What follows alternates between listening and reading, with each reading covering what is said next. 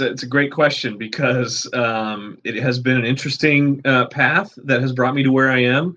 Right now I have my own forensic accounting firm. I regularly serve as an expert witness, and I do fraud investigations and those types of services. But that's not where I started.